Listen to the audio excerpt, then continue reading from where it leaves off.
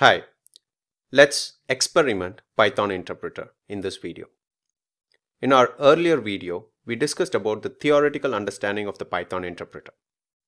In this video, we are going to exclusively discuss on the practical approach of the Python interpreter. Now, if you look at this environment, it's a Jupyter notebook where I'm going to punch in some Python code, and this Python code is going to get executed in the interpreter environment. As I said, Python does not perform a pre-compilation process. Means once you generate a source code, you will not compile your Python code. Rather, you directly trigger the interpreter and hand over this code to the Python interpreter environment. And there it does the job of lexing process, parser, and compilation, generates the bytecode and then hand it over to the interpreter, the virtual environment, and then finally the virtual environment will generate the zeros and ones of it and then executes your source code finally. So here I'm going to define a function. You might not understand what the function is all about in Python right now because we are ahead of the topic. But let's understand a small source code of Python and see how the source code is getting executed. I'm defining a function called foo, which takes in some parameter like x, and we give some local variable declarations like y equals 10, and then we are going to perform some operation called multiplication where x multiplied with y, and that value is going to be written from this function. It's a pretty simple self-explanatory code, not too complicated, but this is a source code of Python. Right now, the code what you're looking at is actually the source code of Python. It's a complete Python source code template. Now, are we running in a Python environment? Yes, of course. A Python environment is triggered behind the scene of this Jupyter notebook. This is a GUI mode of editor, graphical user interface, we say it as. So here, the Python interpreter is running behind the scene. So how do we execute this code? Do we need to compile this code using some compilers or so? No, that's what we saw in the architecture of the Python interpreter in our earlier video. So here we are not going to see any such compilation process. Rather, we are going to execute the code directly. So for execution on Jupyter notebook, we are going to use a shortcut key called Control Enter, and by this way you can see one execution have happened, and right now the source code got executed. But we are not getting to see any results because we are not calling the function, we are not printing the output of that function. So let's do that now in the next line.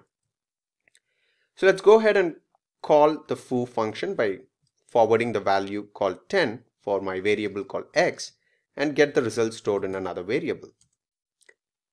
Now you can call a function called print in order to print the value of that returned result. So you can print the value of that variable called result. So by this way, if I again say Control Enter, the second time the interpreter is going to be invoked in order to do the process of lexing, parsing, compilation, and then interpreting. All these components will get into the picture. So let's execute now. You get the result. So I forwarded the value called 10 to the parameter variable called x, and that x is multiplied with y. Y's value is 10, so 10 into 10 we get the result of 100. Pretty cool. So as simple as that in Python. So here I'm not embracing with any class, or I didn't create any object, so there's no need for creating a class when you want to run a simple script of a Python. You can straightforwardly go ahead and define a function, call the function, pass the parameter, and then get the result of the function and then print it. That's all you have to do.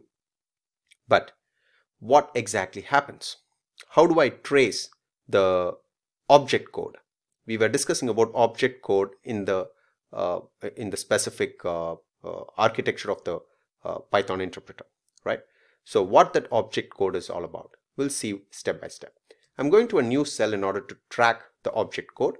So the function is all about foo. If I just try to print that foo, you get the template of the foo. So foo is a function which takes some parameter. It just says what type the foo is. Foo is a function type. Okay. Now on top of that foo, I wanted to know the object code. So I'm going to use a double underscore with a name called code, and then I'm going to end with double underscore. So by this way, you call a code variable on top of this function, and that double underscore variable is actually called as a dunder. Dunder meaning is double underscore. Prefixing and suffixing with double underscore. So it's a dunder variable. Whenever you come across with a variable prefixing and suffixing with double underscore, you presume that it is a dunder variable. It's a magical variable. We'll discuss more detail about it in our further sessions. If I execute this, you see some object code, right? This is what I was trying to brief you in my earlier video. The code object is generated for this particular function. Now, I wanted to see the bytecode of it. Okay, this is all about the code object. Later what happens? The bytecode is getting generated from the compiler, right? So I wanted to see the bytecode. So I can say co underscore code. So when I say co underscore code, which is another child variable of my code variable, you can see the actual bytecode representation of my function. So function source code is getting converted to a code object, and then the code object is further converted to a bytecode. So right now what you're seeing here is nothing but the bytecode. Great. So we knew how to track the code object and how to track the bytecode, but the actual bytecode will not be seen this way. I wanted to see the exact bytecode file. Is there any chance? Because we don't compile the source code, right? We don't compile the Python file. If we are not compiling the Python file, how do we get to know the presence of that PYC file which we were discussing in our earlier session? I was briefing that inside the interpreter you have a compiler, and the compiler will generate a bytecode which is in the extension of a .pyc.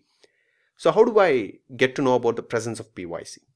So what I'm going to do for that right now is I'm going to go out of this Jupyter Notebooks folder, a directory, where in this directory I already have a pre-created Python file, py file. You can notice that similar function is there. I've already pre-written this, okay? And the file name is called as abc, and the extension of the file is py file, abc.py. So this file is there. But right now if you see, there is no generation of pyc file happens for this abc. So I'm going to generate the pyc file explicitly with some library of Python. Earlier to understand these codes, no worries. We will learn about all these intrinsic codes more in detail in the later session. But right now my intention is to show you how that pyc file gets generated. That happens internally into the interpreter, so it is hard for the developer to go into the interpreter and see what's happening. So that's why there are predefined libraries are there which will help us to understand how a pyc file would look like. So now let's go ahead and import a library called py_compile. By this way we import one external library, and we will be using that py_compile module and call a function called compile function, and in that function I'm going to forward the file called abc.py. I'm into this directory, the notebook, Jupyter Notebook file is this, and this file and the abc file are located in the same directory. So in that case you can directly access this abc file like this, abc.py. Now if you notice, there is no other folders are there, okay? You only have a Jupyter Notebook directory, a checkpoint directory, but that's nothing to do with this abc. We don't have any other directory in this particular directory structure.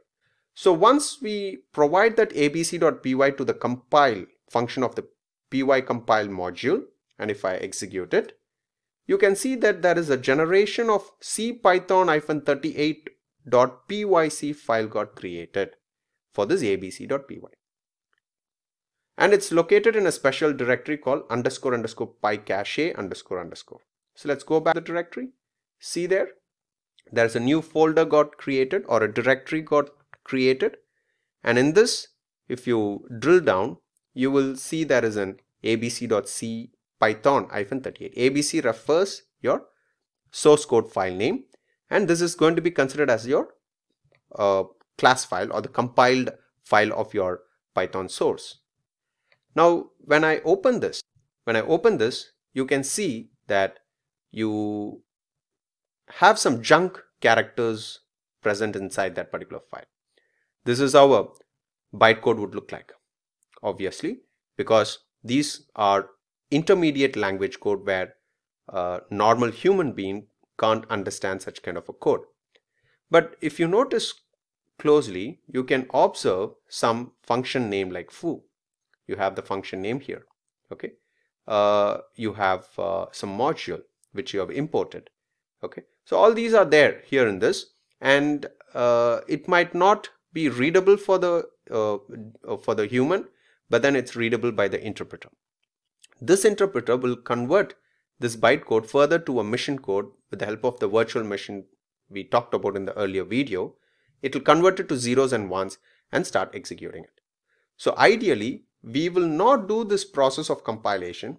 I did it specifically here to explain you how that PYC file gets generated and how a PYC file would look like. So you can use this couple of code in order to generate a PYC file out of a Python source code, and the extension of that file name is PYC, as I said earlier. And if you open that PYC file, you will see a chunk set of characters which is ideally unreadable for the human, and the interpreter can interpret that and then produce it a mission code, and then finally gives you the output.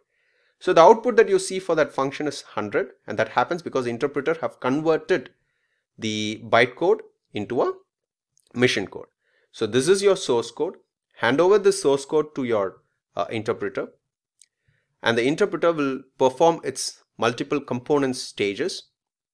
So lexing, parsing, compilation, producing a bytecode.